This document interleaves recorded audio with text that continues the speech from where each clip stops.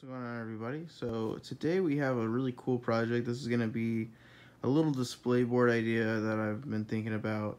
So what I've done, I actually recently won this in like a little auction. It's just like a little display board kind of thing, and it's kind of cool. What it is just like, it's a tray, and I'll kind of give a little 360 here. But you see, it's just like, basically I would say about 2.5 inches tall, and maybe we'll say maybe 1.5 feet wide, by, well, maybe 2 feet by about 1.5 feet. So it's pretty cool. What I've decided to do is use this for my Titanicus force that I've recently been working on. So it's got a little dice tray kind of thing that slides in here, like so, boom. But what I want to do with this, I'm going to sand this down. It's a little rough. So I've already sanded down this outer rim here. This middle area I'm going to do up and be like some texture. So it's going to match one of my Titanicus bases, which are very simple. And I'll show you guys those in a little bit. But what I'm going to do now, I've already sanded this down, like I said. So I'm going to fill in some of these areas like with spackle. I just have some basic spackle paste right here. And I'm going to go in and fill these in and sand them back down. And I'm going to keep doing that until I get a really smooth finish. And then I'm going to spray paint this black. And then after that, I'm going to go in and continuously sand it down, spray more black, sand it down, spray it black. And I'm going to use progressively thinner and thinner, or rather I should say higher and higher grits of sandpaper, until I get a very clean, smooth finish on this outer rim. So that's the plan for now. I'll come back and show you guys kind of what it looks like maybe after the spackle goes on, and then we'll see what it looks like. We're back. We just did the spackling on everything. I did try to focus a little bit on these corners here. This is kind of where there's some board separation, or like you can kind of see this line that runs along here. So some of the more rougher areas, excuse me, it's still early in the morning. Down here, I just kind of filled in a little bit up there. I'm not going to worry too much about, you know, down in there. Like I'm not going to see that, so that's fine. There were two little spots right here that I wanted to fill in though. Just so when I pull the board out, or the little dice tray thing, if I don't need it, I'm not going to worry about it.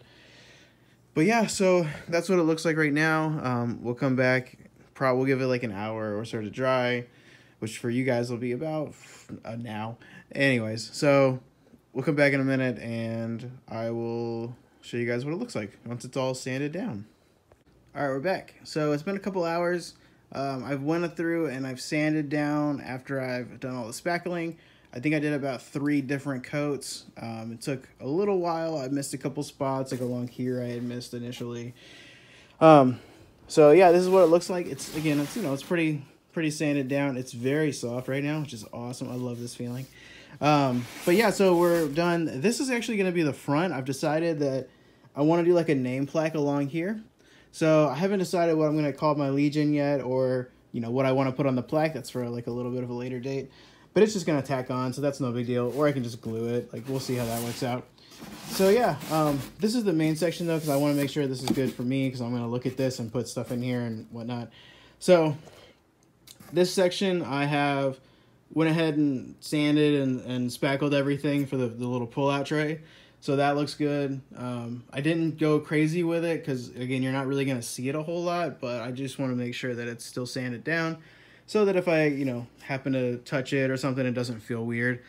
So after I sanded it down, I like to go through, just a big old brush, flipped off all the sand, and then the last step was wipe it down with a very damp rag. So I went through the whole board, wiped it down with a damp rag, and all that's going to do is ensure that all of our dust that we didn't get with the brush is actually going to come off, and that's going to make our surface nice and clean for when we apply the paint. So I've decided I'm going to go with Krylon, this black semi-gloss paint right here. Now, this is not going to be, like, this is the first coat we're going to do, so we're going to come back and we're going to sand it down. Probably, we only did a 180 for all this stuff, but I'm thinking we're probably going to go to like 200, 215 or something like that for the sand coat after this one, just to make sure it's very smooth. I don't want to take away a lot of this paint, but I am going to give it 2 coats if I need to. I will spray the box that goes in here as well, so everything will be black. It'll look really cool. And then in here, we'll come back at probably a later day, which I don't know when I'll post this, but for you guys, we'll see. And this is going to all look like the surfaces of my bases for my Titanicus stuff. So I'm excited for that. I'm going to go ahead and spray this down, and I'll shoot a quick video to let you guys see it, and then we'll wrap it up for the day. All right, and we're back after I sprayed some black on it. Again, we're using the Krylon black semi-gloss here. So it's good. I've already seen a couple spots, and you may not be able to see it in the lighting, but a little bit like right in here, there's some wood grain I may want to get rid of. So I'm hoping the paint fills in a little bit of that area, but I think mostly it's looking pretty good. I'm very happy with this color. Like the black is just, I think it's gonna pop so well. This is gonna be more of like a gray area too, but I'm very excited to see this clean black on the rim. Also note, I've gone in and touched up on the inside of this area too. I'm gonna tape this off when I start to do my stuff, so that way it's not gonna get up over on this lip. And I want to keep this nice clean black lip around the whole thing. So we're gonna let it dry. I may or may not hit it with another coat before I go to bed, but that's pretty much where I'm gonna call it for today. And then we'll come back probably tomorrow and see what's up. Before I go though, I wanted to show you a couple of quick things. So in addition to getting this paint today, I also picked up these from Home Depot. These are just skid pads. You can get these in the, oh man, like the section that has all the felt things for like chairs and whatnot. So the plan is, they're pretty heavy duty. So instead of putting, like it came with handles. So instead of putting these handles on it, I figured the handles are gonna screw in too far. You're not gonna be able to really see, or like you're gonna have too much structural problems here, and I'm worried the handles will break off. But these are just gonna like sit under and act as little feet. And it's gonna give me enough room to lift it up, and if I need to carry it, no big deal. And they're only like $2, so this is a great little trick if you're making a display board. Make it sit off the ground just a touch, so you get both the display looking quality, and it's a little bit elevated, so that way, even if you're on some sort of game mat or something else, you're not just putting your display against the table, maybe potentially ruining the table. You know, you never know. So anyways, just a little trick if you guys are interested. These are, again, the little skid pads. Check those out.